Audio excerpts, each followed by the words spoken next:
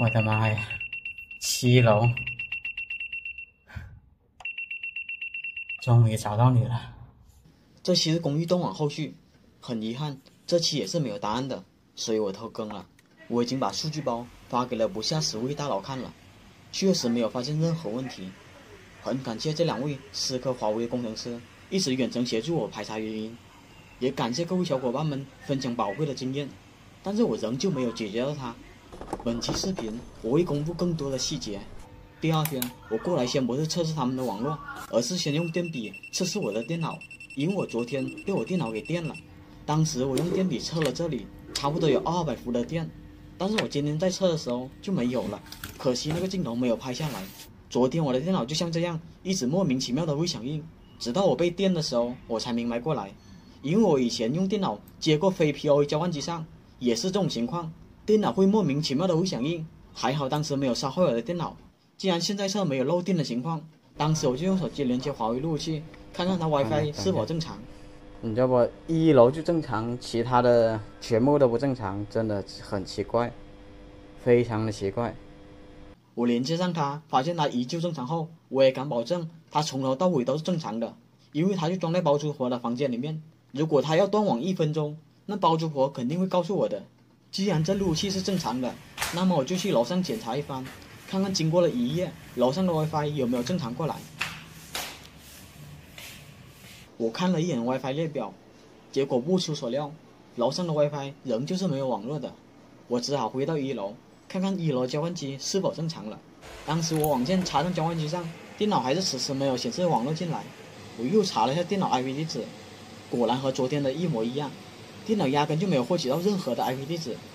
但是你只要把网线接到了路由器上，电脑又马上能正常上网了， IP 地址也能正常获取到。但是只要你再接回交换机，电脑马上就没有 IP 地址了，就是这么奇怪。上期已经把交换机和跳线给换了，还是会出现这种情况。但是它偏偏路由器是正常的，这就陷入了死循环中。那时候我还是觉得这些网线另头有古怪，于是我又开始了长篇拔线。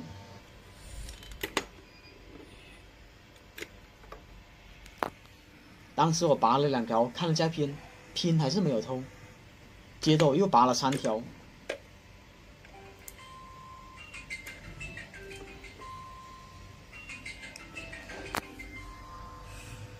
拼还是没有正常。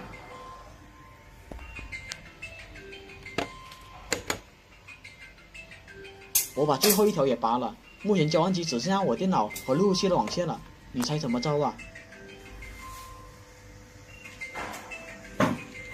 拼还是一样的不正常，电脑也没有获取到任何 IP 地址。但是你只要把网线插回路由器上，它拼又恢复了。跳线我也换了2根，而且都是我亲自打的，所以不存在跳线有问题。现在我就给你们看一下有多离谱吧。拼目前是正常的，交换机只剩下我电脑和路由器的主线了。接着我就一条一条接上去，给你们看看拼的数据。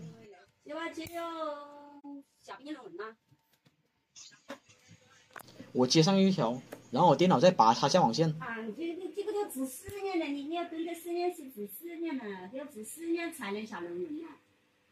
它拼是正常的，我接上第2条，然后我电脑再拔插上网线，它拼还是正常的。此时我的电脑是自动获取的，我接上第3条，它的拼还是正常的。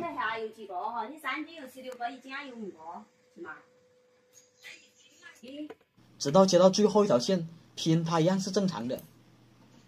我不管怎么拔插电脑的网线，它反正就是正常的。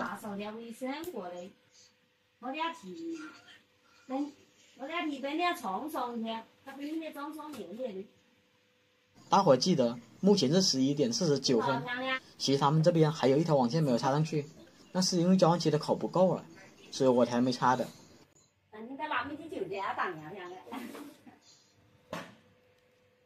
此时我看到拼它是正常的，于是我就上楼检查了一番。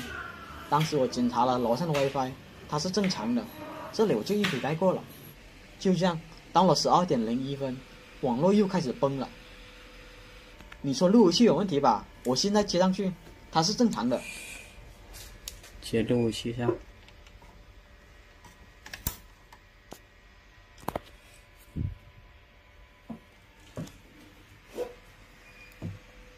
务器量正常。交换机坏了不？交换机昨天换了新的也一样，但是我一接回交换机，它又不正常了。线坏了不？线吃了不？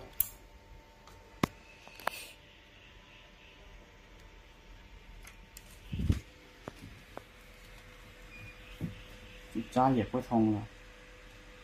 我查一下电脑 IP， 就会看到电脑的 IP 地址直接就没了 ，IP 直接就消失掉。就算给电脑输入一个静态 IP 地址，也是无法拼通路由器的。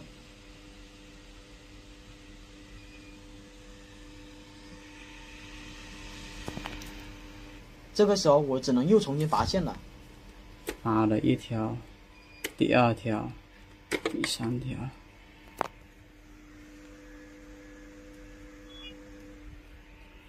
真是奇怪哦，哪怕全拔了，它也不会恢复了。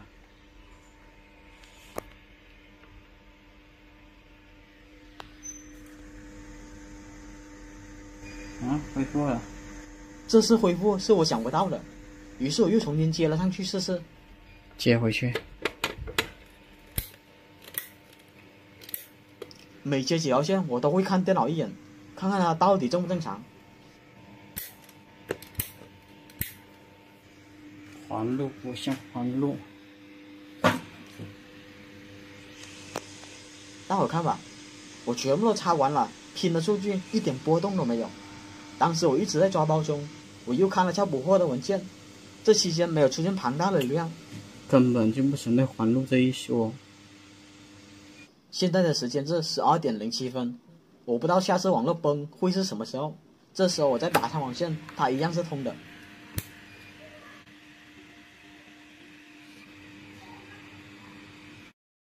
当时我又上楼检查了下 WiFi， 它是可以正常使用的，这里我就一笔带过了。到了12:13，我回到1楼给电脑增加了一个大拼的包，看看路由器它会不会崩掉。结果大包也拼了，一样是没有任何的超时，而且延时的时间也是很正常的。到了12:19，仅仅过了6分钟，网络又开始崩掉了。别忘了，此时此刻路由器和交换机还是连接在一起的，它的灯也是亮的。当时我是没有注意拍，总之我能确定这跳线是没有任何问题的。直接插到路由器上。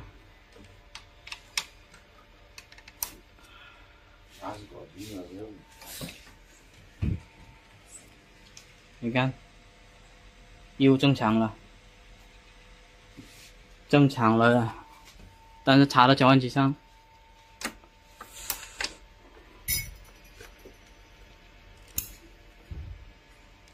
插到交换机上。你还是插这个？又不正常。拜。这里我又开始拔线了，但是拔到了第2条，拼它就超时了。拔第2条。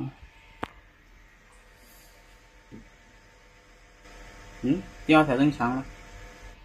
这条再接上去。我以为我看到曙光，但是接上去后，拼它是毫无波动的。是哦，刚刚月子这还有3万以上的发图片就直接用笔大小的嘛。接着我也把第1条线接了回去，拼也是毫无波动的。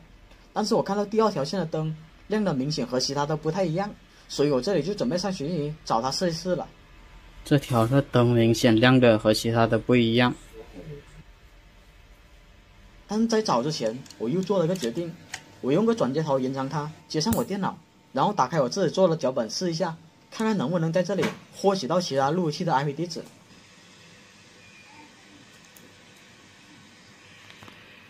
可惜这个软件获取了半天，愣是没有任何 IP 地址，这也排除了其他 IP 干扰的缘故，所以这里我只能找线了。当时我找这条线真是当了保底侠，我搬梯子从1楼到7楼才找到它。期间我正好也检查了各个路由器，确实没有接入多余的网线和设备。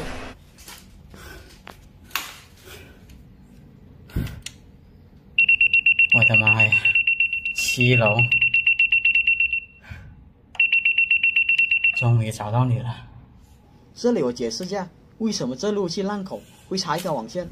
因为这个走廊还有另一个路由器，他们只拉了一条线上来，所以另一个路由器要插这个路由器的烂口上。反正这条线是没有任何问题就对了。当时网络是正常的，我又看了一眼时间，12点49分。到了13点09分左右，他拼又超时了，我以为网络又崩了，结果包租婆来了一句：“你停电了吗？啊？是不是停电了？停电了。”哦，我说干嘛会断开？停电了。所以这里我只能中断排查了。等到了15点，电就给恢复了过来。你们猜怎么着吧？他们这里开始全部的网络就恢复了，就一直没有断过。我可是啥都没干哦，他就这么自己给好了。但是我们之前也给路由器和交换机多次重启过啊，你说这是什么原理吧？就这样，在这次罕见的大断电后，我等到了晚上，他们的网络就再也没断开过了。于是我也回去了，以为这事就结束了。但是过了2天，我朋友就和我说，那边有一层又开始出现了断网，然后再过了2天，那边又是除了1楼，剩下的网络又全部给崩了。我不知道他们这次断电和我被电有没有关系，但是我很认同这位粉丝的说法，可能那边真的存在电压问题，也可能是那边某条线破皮存在了短路。但仔细想了想，还是哪里不对劲。反正这个故障真的就成了一个谜。上一期视频是讲我同事遇到了一种叫秋叶原牌子的超六类网线，我同事就是打了半天都没办法打一个，这事就传到了领导的耳朵里。我就和领导说，这种网线确实难打，但是领导不相信，索性我就把网线带了回来，让领导看一下。领导第一次打这种网线的时候，他也蒙圈了，以失败告终。这次他再次挑战，看看他能不能成功。我没打过7类，所以我要熟练它的原理。所以我跟你说，最基础的是原理。我跟你说必须要上这个。那我刚刚是不知道啊，对不对？那重新计时嘛。这个已经是失败了，因为不知道原理。重新计时啊。现在开始啊。等会你真正打一个的话，你就知道啊，有点麻烦了。这是必须要穿那个东西的，不穿就死路一条。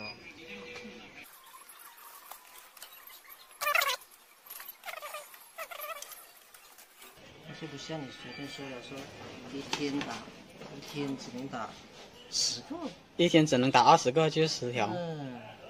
这不唬你，你后面越打越慢，后面越打越慢。是越打越快，越打越慢。就像你打100个6类水晶头，你后面越打越慢。林哥，你不信邪？你看你现在这水晶头已经，现在已经过去1分半了。我个人一个人的思路是慢慢成熟了，你知道吗？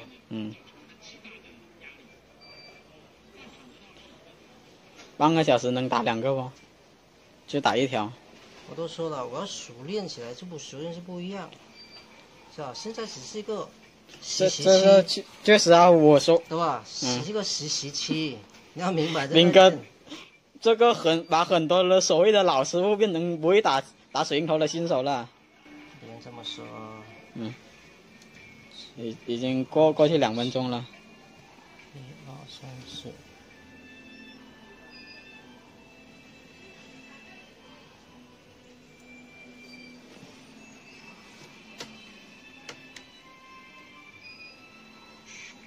我问你，这个反，这个有没有方向？这样也没有方向。他这个没方向了，对，他就这样的，他就这个方向。错了。对呀，我就这么打的，对不对？你这样反的话不行，你这样反不行。林哥，我打这么多个，我知道的。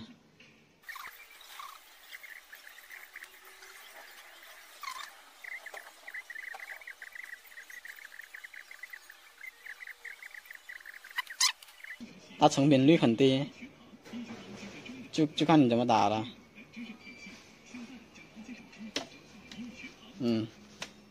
有没有？到时候要压皮啊！看那网线都搞成这样了。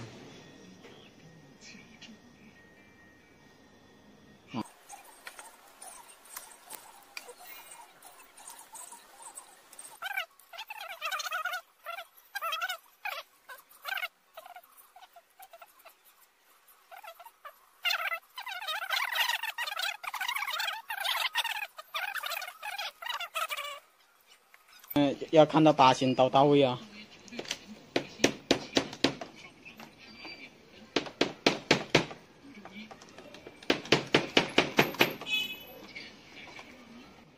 8星到位了没？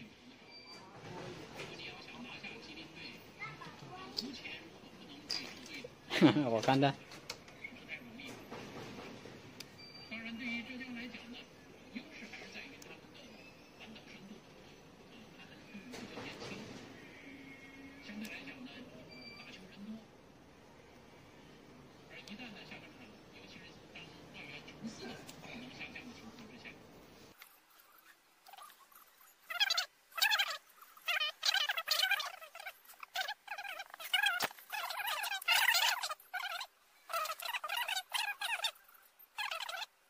我告诉你的，这个是它的一个思路肯定改变了，不是一样，水晶头的思路改变了。没改变呢，也是打8星呢。8星，但是它多加了这个东西，你知道不？所以啊，你当时说小杨不行，我是小杨不行啊，这个真的难倒很多师傅啊。已经过去10分钟了。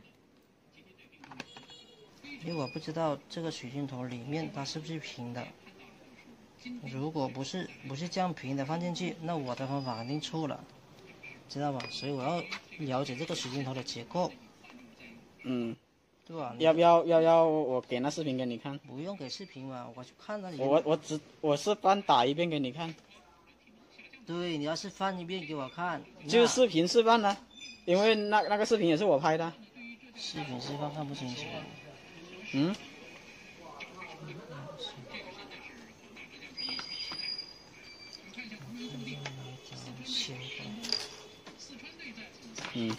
准备重试啊，重新来啊。不是重新来，我要一个线出来，我就知道它那个网线的一个方向。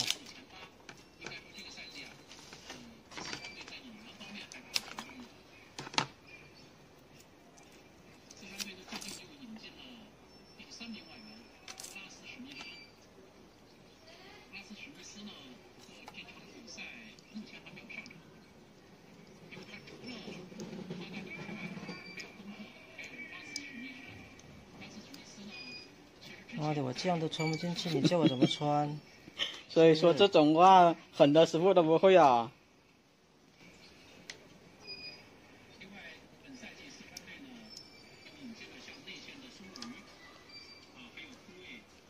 行了不？到位了是吧？我要看它的这个排位。你只要筛就行了，不用看排位。那开玩笑，筛的是上下筛还是一排筛？你只要一排筛就行了，它自己分上下。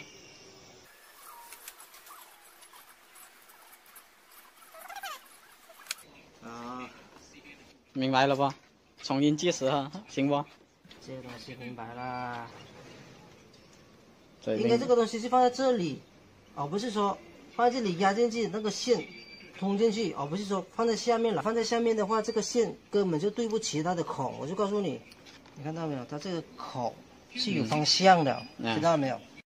最后领导还真的是找到了规律，而且很完美的就把这水晶头给打上了。